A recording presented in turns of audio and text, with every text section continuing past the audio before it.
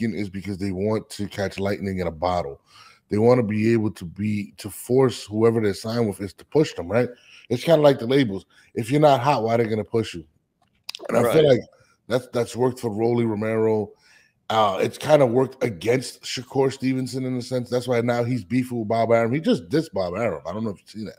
Well, he's talking about Bob Arum doesn't make the decisions anymore. He's just there. I'm like, it's probably true, but you don't really have to say that.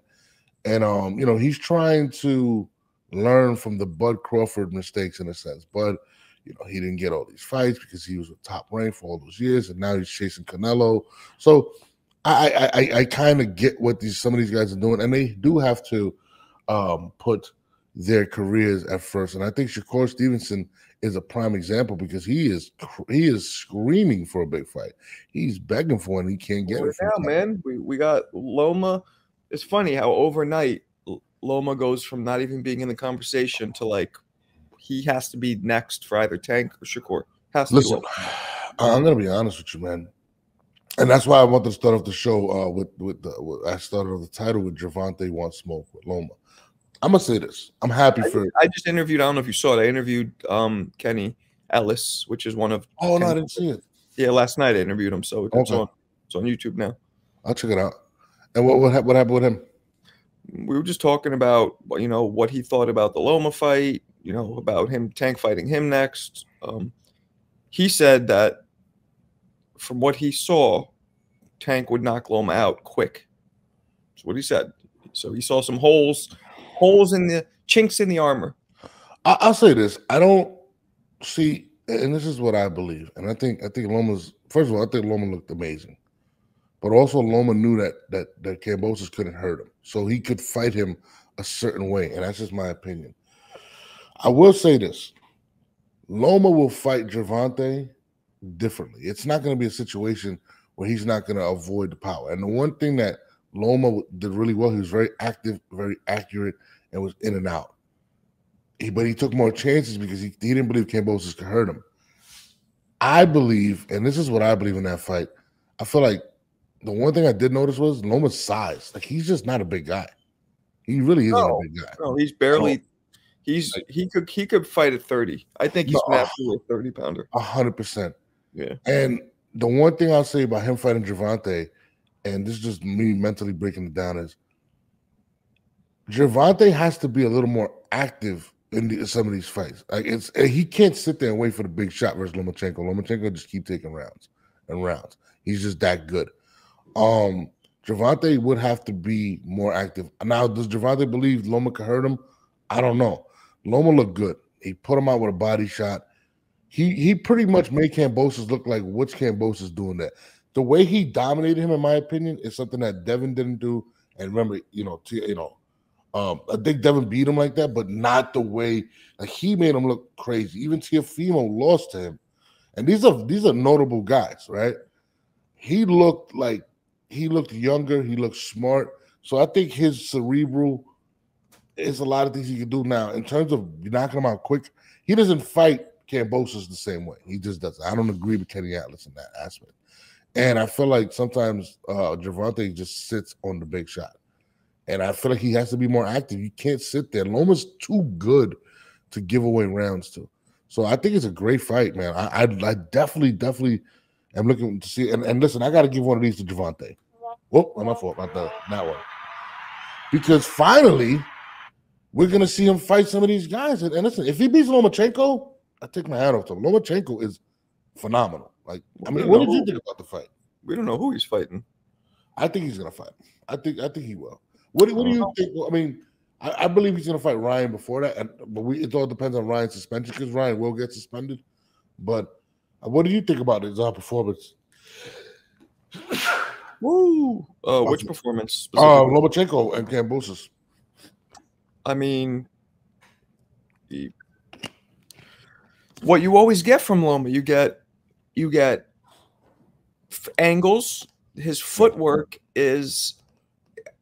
He has faster feet than Shakur. Yeah.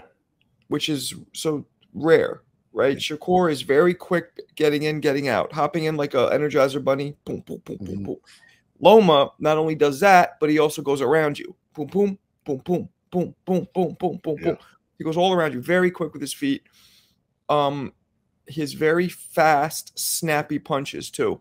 It kind of reminds me of how Manny would hit you from angles. Like, it was weird. It's very similar. And what he does, if you noticed, he gets dudes. The hardest punch is a punch that's thrown down.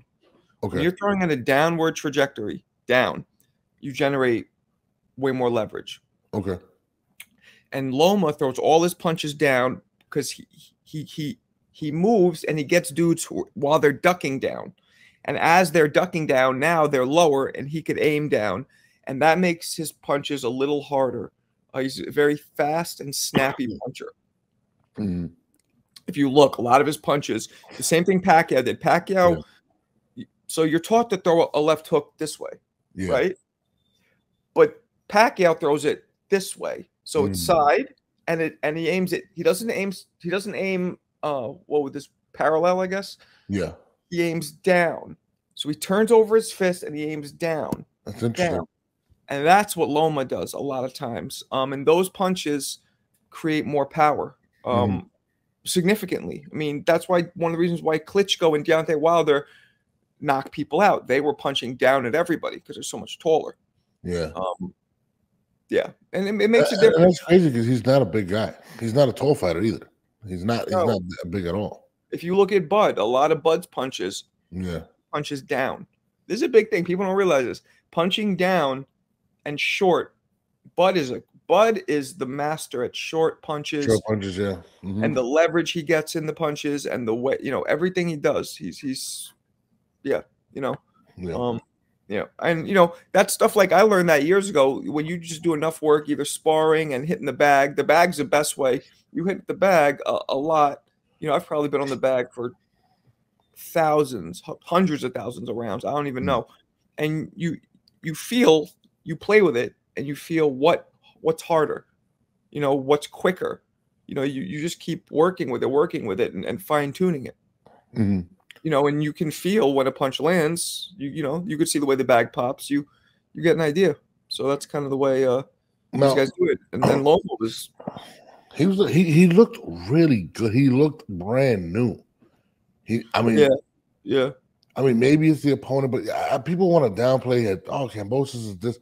You can't say Kambosos is this and that, and then give Devin Haney credit for beating him. He did beat Teofimo.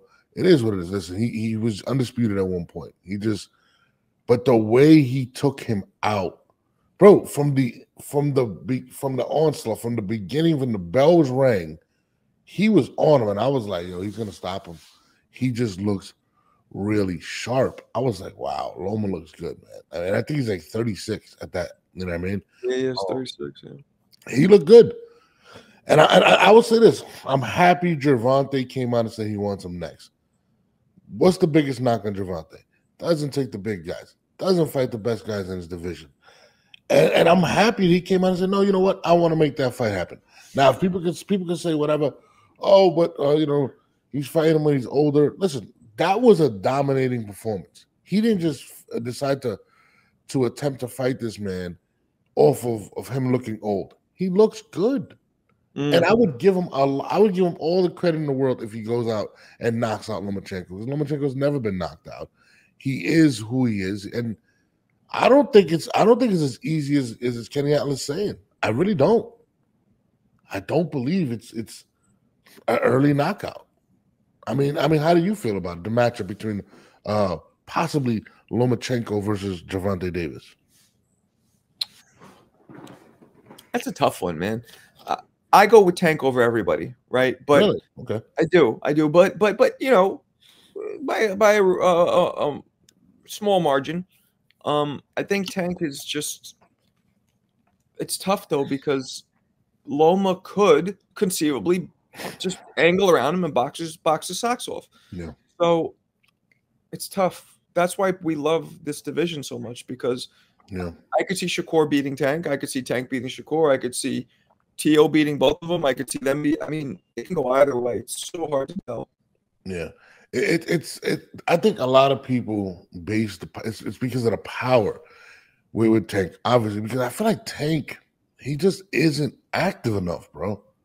Like, I don't think when it comes to a certain level, you can't just wait for the big shot. These guys know it's coming. You know what I mean? He did against Santa Cruz, and a lot of people felt like Santa Cruz was beating him until he just walked him down in the corner and knocked him out.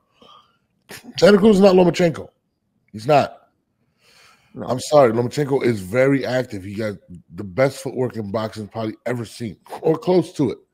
Yeah. And he's active. He throws punches from angles, and he's gonna catch. He's gonna catch him.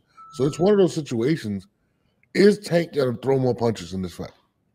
Or is he gonna do the same thing? And I don't think he could do that. So to me, I have a 50-50 too. I'm not gonna lie, because Tank is very, very smart. Like, he's a very intelligent fighter. He's not an idiot, you know. So it's gonna be it's gonna be a cerebral match more so than a power versus speed type match. So right, I don't know, man. It's a great fight. Like, this is one that I would definitely pay 80 for.